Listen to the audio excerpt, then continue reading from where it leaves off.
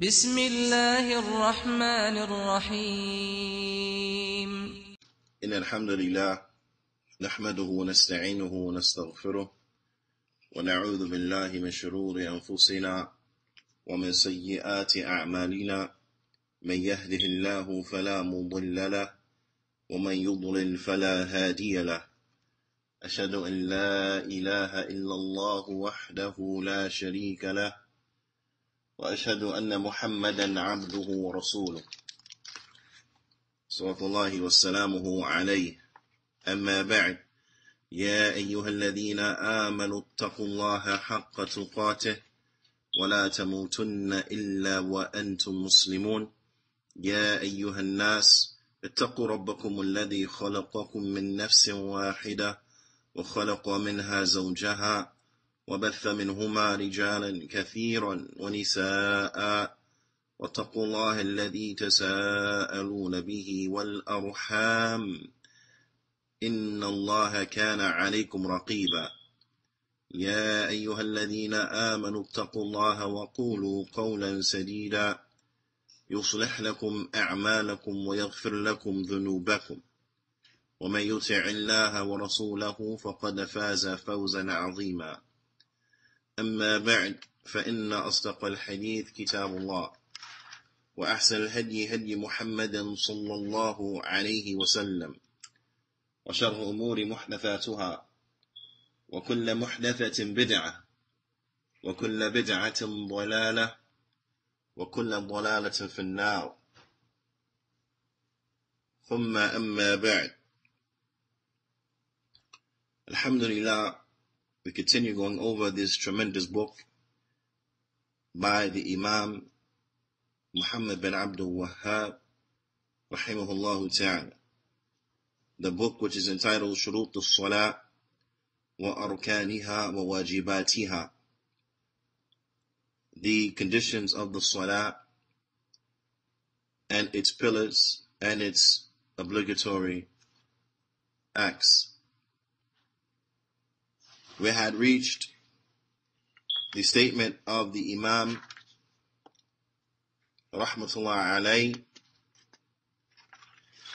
where he gets into the obligatory aspects of the wudu. That which is obligatory and the obligatory acts of wudu. So he says, وَأَمَّا فُرُوضُهُ, with regards to the obligatory acts of wudu, then فَسِتَّةً, then there are 6. The obligatory acts of wudu, then they are kam? They are 6. Sitta. And these are acts that, if they are missing, if they are not present, then there is no wudu. The wudu, it will not count. It will not be there. He says, وَأَمَّا فُرُوضُهُ فَسِتَّةً, those obligatory acts of the wudu, then they are 6.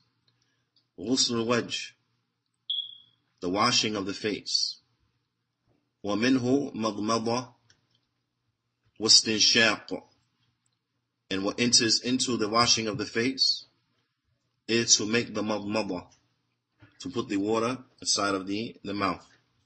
وَاسْتِنْشَاقٌ, istinshaq is to put the water inside of the nose, and then to put the water inside of the nose. But also what comes with that is also the expelling of the water. وَحَدُّهُ, and the limits or the outline or that which is defined of the face, what consists of the face. وَحَدُّهُ طُولًا مِنْ مَنَابِتِ الشَّعْرِ الرَّأْسِ إلى الذقن.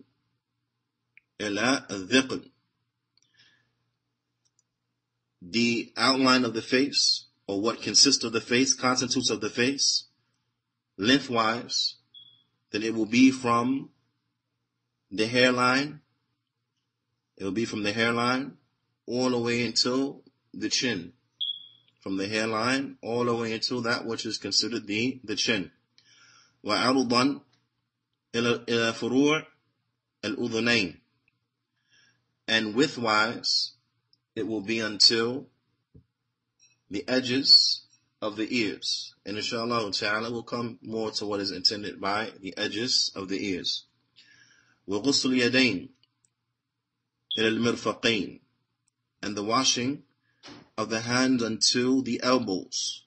Until the elbows.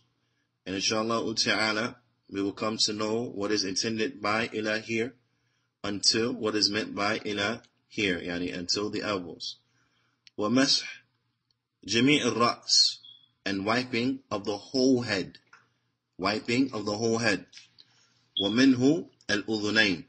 And from it, meaning from the head, then it is the two ears.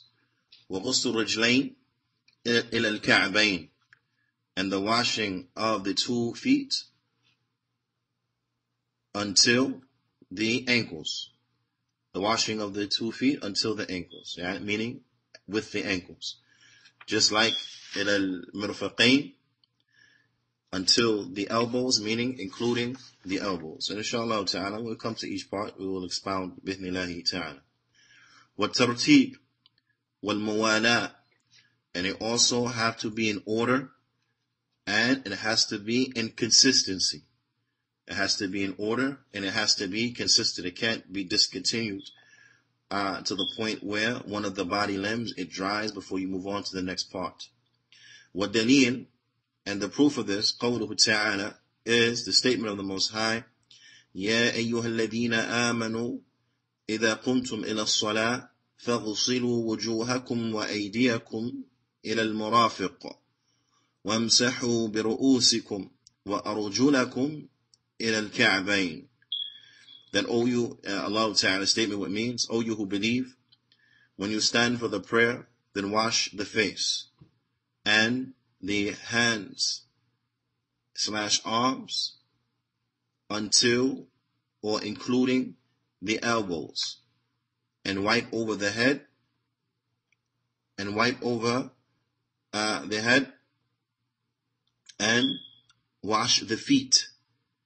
Wipe over the head and wash the feet. وَأَرْجُلَكُمْ. Naam.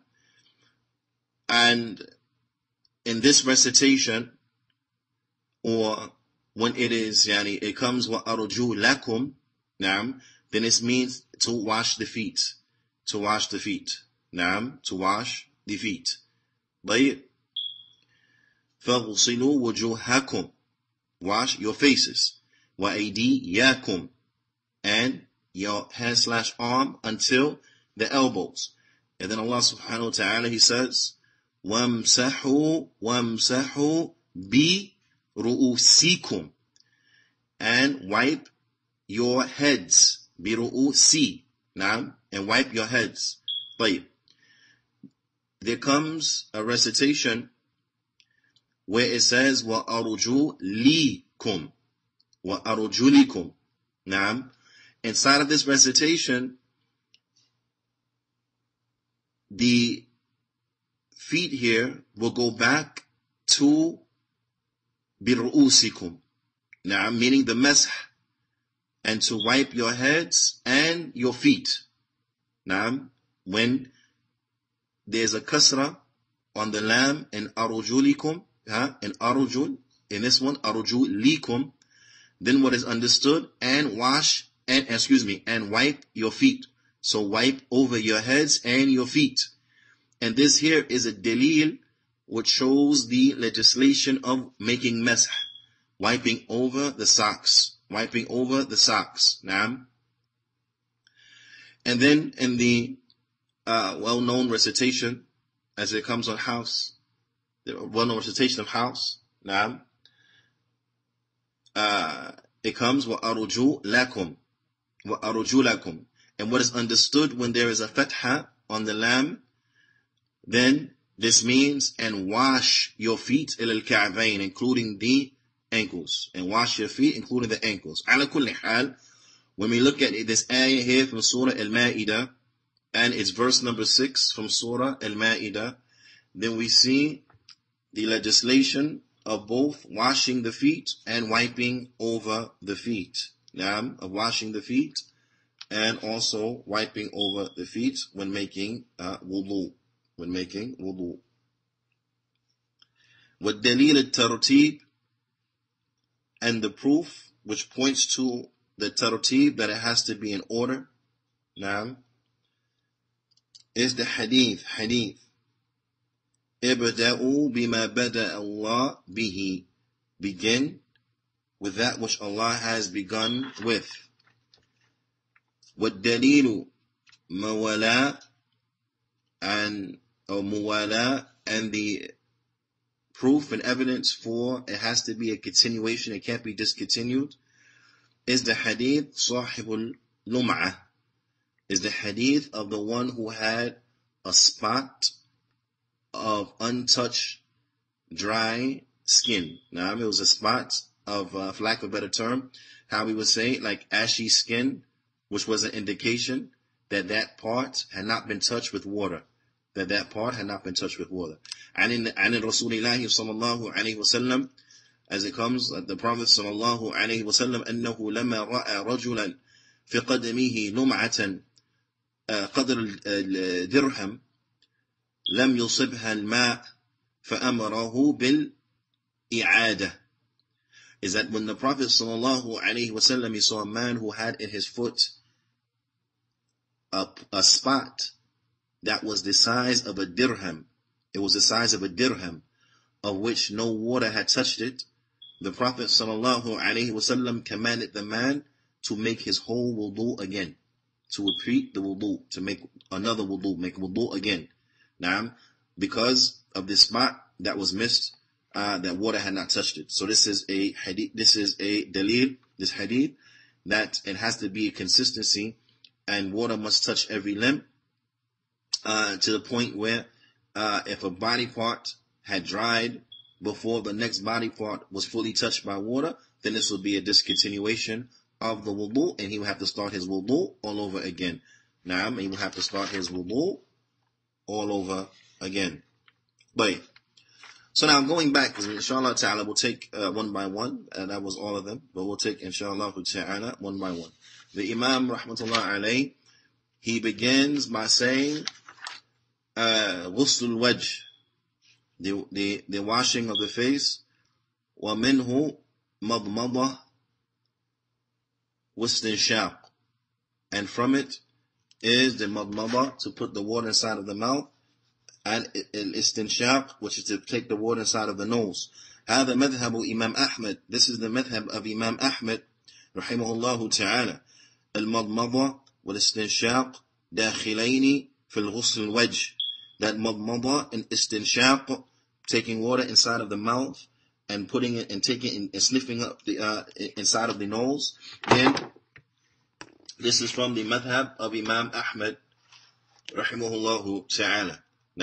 That it enters and it is inclusive, or it is included with the washing of the face. It is included with the washing of the face. يجب على المتوضئ أن يتمضمض ويستنشق ويستنثر, that the one who makes the wudu, he has to put the water inside of his mouth, and he has to sniff some water inside of his nose, and he has to expel it, from his nose. So he put the water inside the mouth, he spit the water out, he put and in that same handful, because with 3 handfuls, the Prophet ﷺ, he would put the water inside of his mouth and sniff up with 1 handful in the mouth, and sniff 1 handful, then he would expel the water, and he will from his mouth, and then he will expel it from his nostrils.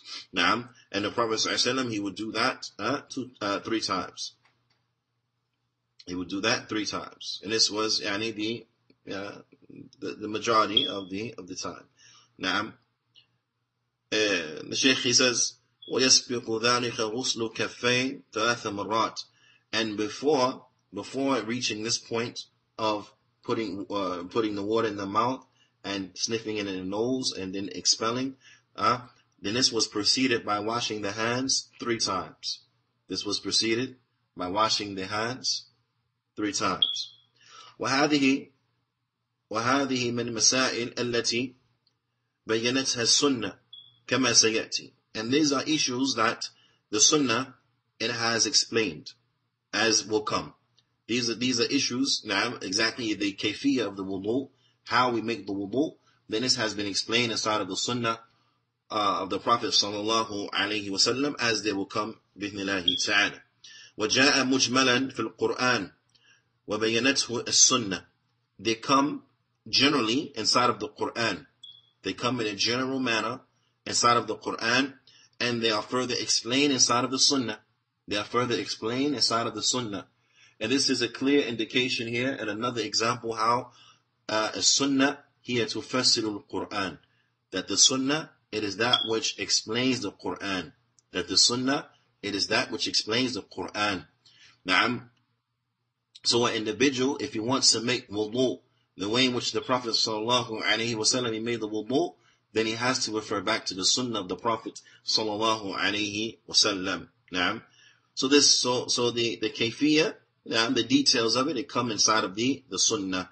The manner in which a person he makes the wudu, the details of it have come inside of the Sunnah. Na'am. Whereas in the Qur'an, then their mention is a general mention. وَحَدُّ, and what is the outlines of the face, or how the face is defined, so we know, okay, well, what enters into the face? What enters into the face? وَحَدُّهُ طُولًا, and the definition of the face as it comes with lengthwise, what are its borders from length to length? Naam, top to bottom, bottom to top. The Shaykh he mentions, Fadilat al-Shaykh al-Allama Muhammad Aman al-Jami, rahmatullah alayhi, he says, وَحَدُّ الْوَجْهِ طُولًا من منابت الشعر الرأس, منابت الشعر الرأس إلى الذقن. It is from the hairline all the way into the chin. والذقن داخل في الوجه. It's a very important point, is that the chin, it enters into the face. The chin, it enters into the face. الذقن الملتقى اللحيين. That, what is the dhiqn? It is that portion, that bone, na'am, that is at the two bones, yani the two jawlines, na'am. Because al-lahyu, na'am, so we understand what is al-lahyu in the Arabic language, and it's spelled alif, lam, ha, no, not a soft ha, but a hard ha, and then a ya. Al-lahyu, نعم. اللحي العظمين أو العظامان اللذان فيهما الأسنان. العظامان اللذان فيهما الأسنان. Then these will be the two bones, the two jaw bones that have in it teeth. The two bones, those two bones that have inside of it teeth. Or you can say hanak, naam, or you can say fak, naam, because you have yani al-hanak al-a'la, the high jawbone, that which houses the top teeth, and then you have yani al-fak al-asfal or sufli, and you have that bottom portion, mandible, that bottom portion or the mandible that houses the bottom row of teeth. Naam. These yani is the lahyain. Naam. These two bones, then these are the lahyain. So you find that the dhiqn, naam, what that is, it is al-juz al-barizu fi al-asfal al-wajh taht al-fam. This is that bone which is pronounced, on on the bottom of the face, under the mouth. That bone which is pronounced at the bottom of the face, under the mouth. Meaning what? Your chin. Your chin. Now, so the definition or the borders of the face lengthwise, then it will be from the hairline to the chin, وعلى اللحيين مع الذقن تسمى لحية. And the jawbones, the mandible, the jawbones, along with the chin, all of this is what is called a lihya. اللحية شعر الخدين والذقن. And the lihya, the beard, then this is the hair that is on the cheeks and that is on the chin. This is the hair that is on the cheeks and that is on the chin. And inshallah, we're going to come back to that point in briefly, in a little bit, inshallah ta'ala. وَالذَّقْنُ دَاخِلُ بِالْوَجْهِ. And the chin enters into that which is the face. إلى الذقن أي مع ذقن. إلى الذقن أي مع ذقن. When it says until the chin, what it means by until here means along with. So إلى الذقن, until the chin, it doesn't mean that we stop right at the chin and then we don't have to wash the chin. But what it means is ma'a. So إلى here comes with the meaning of ma'a. So again, إلى here means ma'a. إلى here means ma'a. So it means that we wash the chin as well. The chin enters into it. Now, وَعَرُضًا, and what it is from,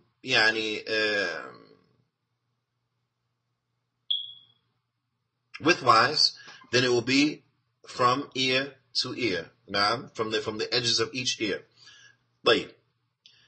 The Shaykh, rahimahullah ta'ala, in explaining that the lihya, what is the lihya, and it's a very important point, is that it is the hair that is on the cheeks and the chin. It is not just the hair that is on the mandible.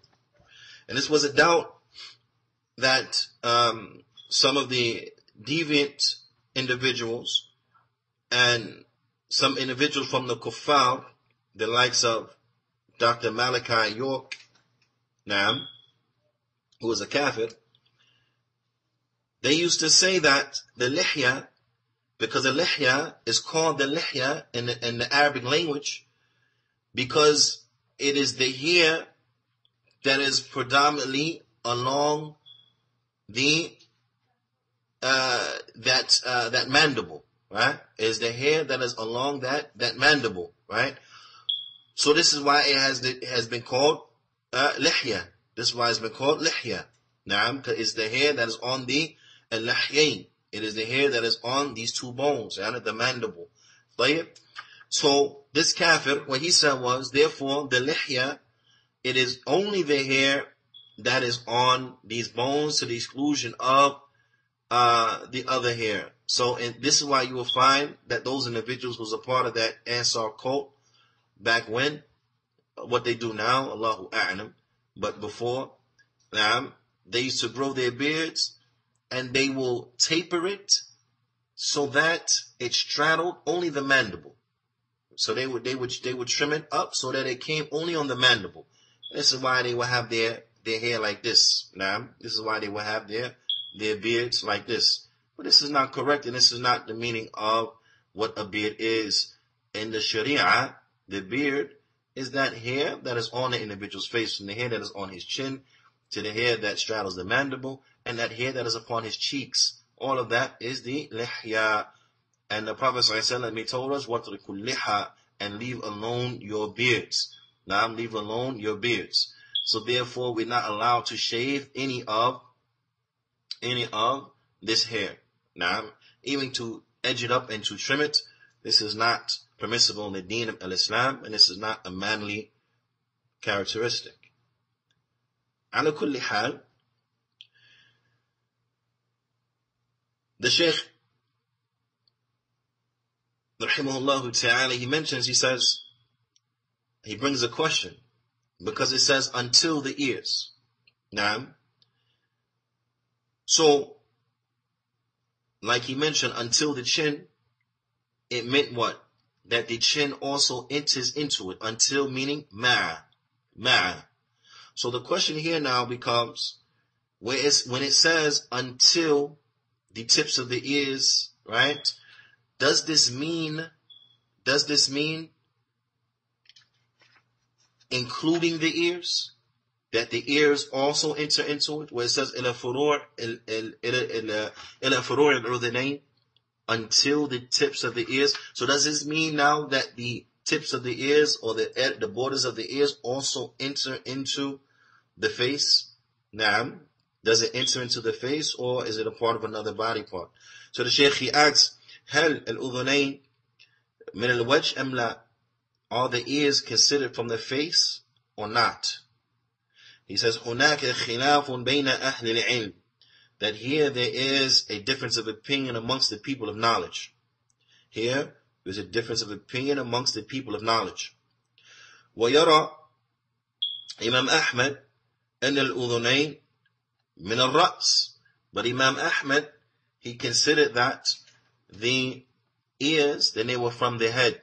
And if you find, Imam Muhammad bin Abdul Wahhab, whose book we are studying from, the Imam rahmatullah alayh, when it came to his fiqh, his usul al-fiqh, and so on and so forth, and qawa'id al-fiqhiyya, then he was upon the madhab of Imam Ahmad. He was upon the madhab of Imam Ahmad. Naam. But this is not to say that the Imam, meaning Imam Muhammad bin Abdul Wahhab, he was one who was a staunch blind follower of the Hanbali madhab. But rather, the Imam rahmatullah alayh, he used to place his concern upon the adillah.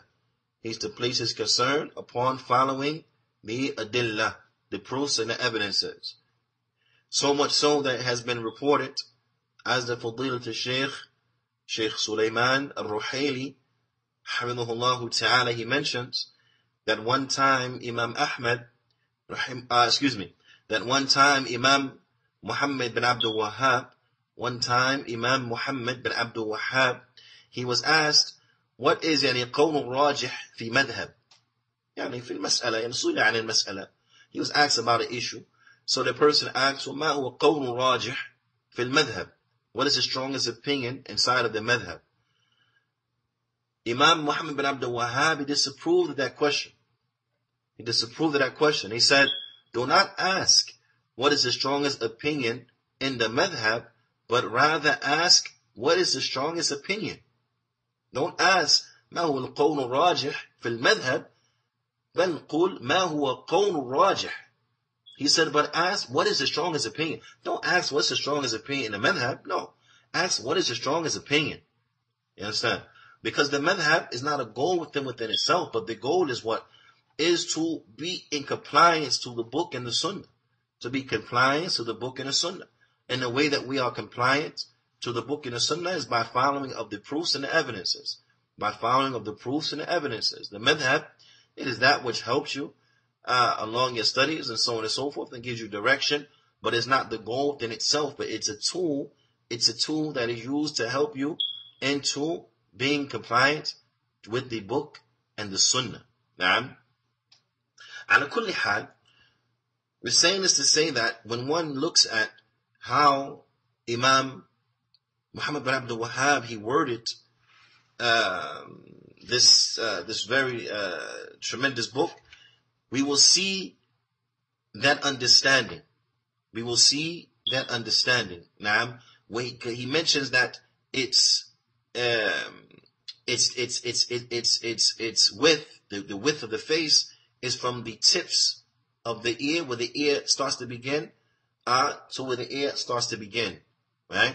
And it does not include what, or is not inclusive in the face itself, that the ears are not a part of the face. As Imam Ahmed, rahimahullah ta'ala, he viewed that the ears, they were from the head, and they were not from the face. That the ears, they were from the head, and they were not from the face. Bidalil, and his proof was, أن من يمسح رأسه يمسح أذني مع رأس. He said, because the one who, when he wipes over his head, he also, in that motion of wiping over his head, what does he also wipe? He wipes his ears. وَلَا يَأْخُذْ مَاءً جَدِيدًا. And he does not take new water. He wipes his ears and he does not take new water. Now, if we go back to the ayah, Allah Ta'ala tells us to wipe what? Our heads. وَامْسَحُوا بِرُؤُوسِكُمْ. Wipe your head. Now, Allah Ta'ala tells us, wipe your head. And therefore, what? What is also wiped is what? The ears. The ears are also wiped, so they enter into the head. Whereas the face, Allah Ta'ala in the ayah, what does he say? He says, فَغْسِلُوا وُجُوهَكُمْ. And wash your faces. So Allah Ta'ala commands us to do what? To wash our faces. Whereas our head, we wipe our head. So being that the ears, they are wiped and they're not washed, then this is an indication that the ears are from the head and they're not from the face. Al-Allama Muhammad Aman al-Jami, he says, وَعَلَى كُلٍّ, he says, in any event, دخول الأذنين في الوجه محل الخلاف, entering the ears inside of the face, and this is a point of differing amongst the scholars. وَعَلَى قَوْلٍ أَنَّهُمَا خارجتان عن الوجه. He said, and then you have the statement that they are outside of the face. يقول معنى قوله, then the meaning of his statement, إلى الفروع الأذنين, until the tips or the borders of the ear, إلى أي على بابها, meaning until you reach, until before the ear. Meaning until the ear, not including the ear, but until the ear. نعم. وليست بمعنى مع فروع أذنين, and it doesn't mean along with the tips of the ear or along with the borders of the ear. It means until, right before you hit that border, then the face ends. But do not enter the ear into the face, meaning don't wash the ear into the face. نعم. غير داخلتين في الوجه, because the ears, they don't enter into the face. The ears, they do not enter into the face. And this is different than the ila as it comes in ghusl yadayn, the washing of the hands, which is the next part. Ghusl yadayn ila al-marfaqayn, washing of the hands until, meaning including the elbow. نعم. أي مع مرفقين, meaning that we have to wash the hands or the arms including the elbow. إلى هنا بمعنى مع, because إلى here it means along with. والمرفق يغسل, and the elbow should be washed.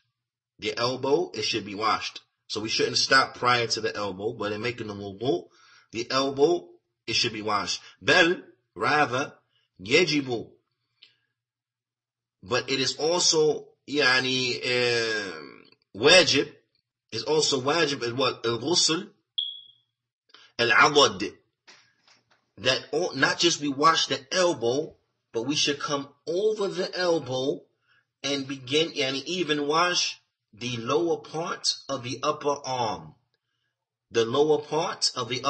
So that means past the elbow, and then we will go till we wash a little bit of the tricep and the bicep. Yeah, or a little bit of the, what's the one in the back? The tricep. Now, to make sure that we got what? That we got the full elbow. Now, and if you brought it around to the front, then it will be the little part, or the very bottom of the bicep. So that all of that also should be washed. And the Shaykh, he mentions, he says, لِنَتَأَكَّدْ مِنْ غُسْلِ الْمِرْفَقِ, so that we are certain that we have washed the elbow in totality. So that we are certain that we have washed the elbow in totality. Now, so in order to wash the elbow in totality, then we should go above the elbow, washing the very bottom also of the upper arm. So that will be the very bottom of the tricep, and the very bottom of what, Juyaanee, for you to, bring that water all the way around. It also will be a little bit of the bicep. Now, be a little bit of the bicep. So we should wash also the upper part, the lower portion of the upper arm. Now, and the Shaykh, he mentions, he says, مَا لَا يَتِمُّ الْوَاجِبْ إِلَّا بِهِ فَهُوَ وَاجِبْ. He says, so that which an obligation is not completed except by way of it, then it is also an obligation. That which an obligation is not completed except by way of it, then this is also an obligation. And this principle is a very important principle, and it covers many, many different topics. But this was one of the points that Shaykh al-Islam Ibn Taymiyyah, rahimahullah ta'ala, he mentioned when he was explaining that learning of the Arabic language is wajib. That is wajib to learn the Arabic language. And the manner in which he came at it was that understanding the religion is wajib. For us to have fahm of the religion, to understanding of the religion, then this is wajib, right? And one will not be able to have understanding of the religion without understanding good the Arabic language.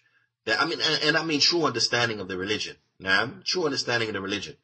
Those individuals who say that, oh, so-and-so has understanding of the religion and they don't know Arabic, and as if this is what's the name? This is not something that is real. As the young folks say, this is not a thing. You understand? An individual, if he or she wants to have fiqh in the religion, then you have to learn the Arabic language. This is not to say you can't learn something about the religion by way of translation, but know that your knowledge will always be deficient. Your knowledge will always be deficient from many standpoints. From one standpoint is that things are lost in translation. Things are lost in translation. That's clear. We all understand that. Now, the Arabic language is richer than many cases what can be expressed in other languages. So things are going to be lost in translation. There are going to be certain aspects that are not translated in order to make it listener friendly or reader friendly. So you have this aspect. So things are going to be missing. Now, when it comes to the intricacies of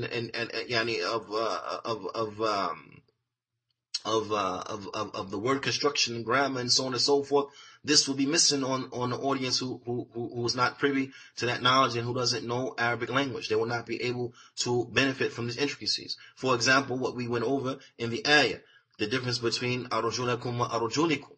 Now, that's something that a person who is reading the translation will never be able to get a pickup on that benefit, because these things are not easily translated into the English language. They're not easily translated into the English language in a manner that is understandable. Now, because there are other background knowledge and things that go along with it that require explanation. So this is another standpoint. Another standpoint why an individual, his knowledge will always be lacking is that his source materials are always going to be deficient. And the reality of it is that no matter how much has been translated into the English language, everything is not going to be translated into the English language.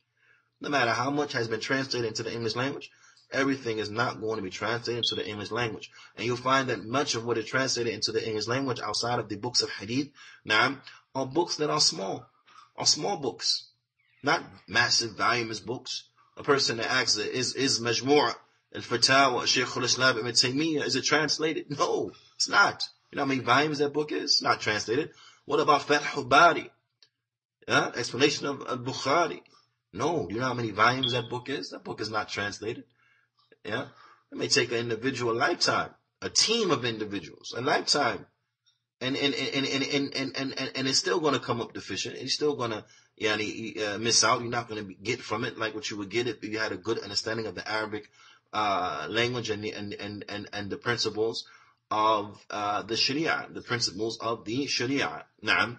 Ala kulli hal, these are just some points to show that no matter what's been translated and what we read inside the English language is always going to be deficient. So I always encourage myself, and I encourage my brothers and my sisters to cut out the middleman. Cut the middleman out. Who's the middleman? The translator. Now, cut him out. Cut out the middleman. Learn Arabic for yourself. This way you can listen to the ulama directly. And when you have questions, you can ask them directly. And if you have, and so on and so forth. When you want to check your understanding, then you can check your understanding what? Directly. Because you'll be able to speak to them in their language. Now, you'll be able to understand the Kitab and the Sunnah in Lugha al-Arabiya, in the Arabic language. Ala kulli hal. I know that was a little off point, but this is a very important point that I wanted to stress and I wanted to mention. So the Shaykh rahmatullah alayhi says, ما لا يتم الواجب إلا به فهو واجب. That which an obligation is not completed except by way of it, then it is also wajib. And he's using that to say that what?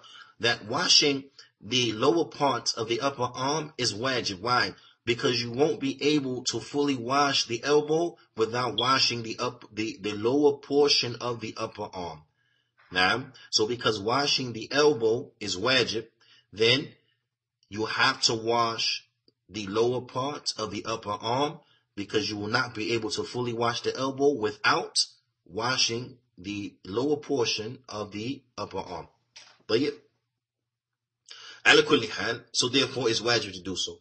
لأن مرفقين من اليد نعم في باب الوضوء, because the elbows, then they are from the hand when it comes to making the wudu, or they are from the arm.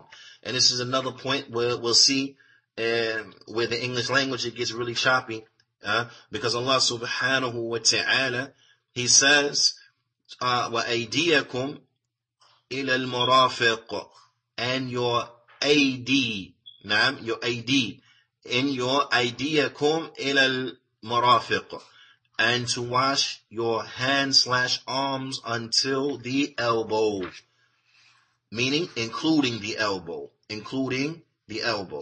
نعم. لأن المرفقين من اليد في الباب الوضوء واليد لها معاني, because the elbows are from what's called a yad in wudu, and the word yad has different meanings. نعم. A lot of times when we see yad, we understand from a hand, as we say hand in English. نعم. But as the Shaykh he mentions, he says, اليد تطلق على كفين, that the word yad is being used to describe what's called kaffain. The kef is the hand part, the palm, right? The light side and the dark side, whatever. This is the yad. Sometimes yad comes, and this is what it's referring to, or what's called the hand, right? وتطلق على ذراعين, and also the word yad comes, and it means what? The arm, right? The arm. So when we look at this here in this ayah, when we see that, then we know that it means more than just the hand, the palm of the hand, right?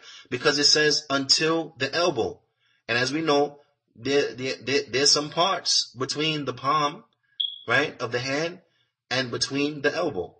So it says the hand until the elbow. So we understand it's not restricted to just the palm. So sometimes in the Arabic language, the word yad refers to the two arms. نعم. وتطلق على اليد بطولها, and sometimes it means okay, let me do this again.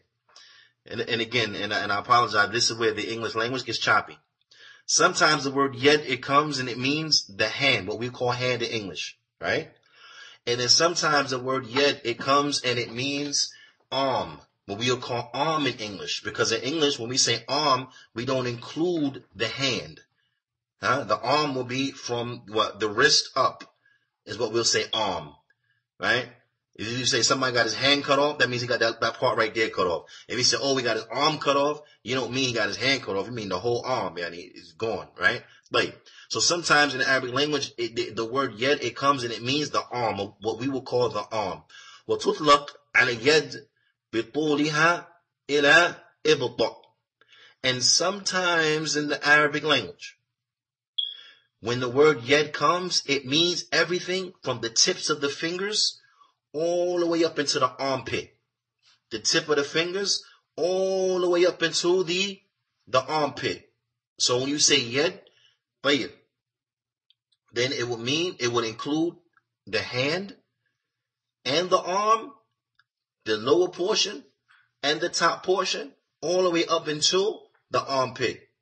All the way up into the armpit. So the whole limb sometimes is referred to in the Arabic language as yad.